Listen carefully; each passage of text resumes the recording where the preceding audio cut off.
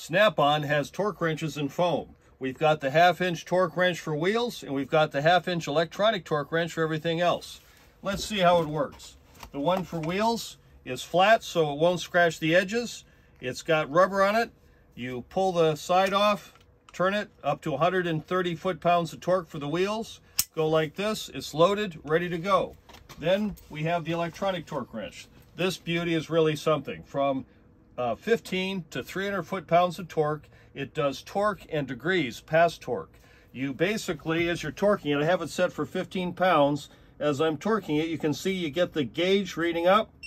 Then when you get there, 15.3 foot-pounds. It vibrates and gives you lights on both sides so you can see it at any angle. It does foot-pounds, inch-pounds, newton meters. It works in several different languages. You have to read the instruction manual on this because it even does advanced things like counting the number of bolts you've torqued. So if you get called away while doing a cylinder hit or something, you can pick up at the right bolt. So anyway, you get both of these. Buy them in a set, you get them in foam at a huge savings. We have 2 of these on the truck.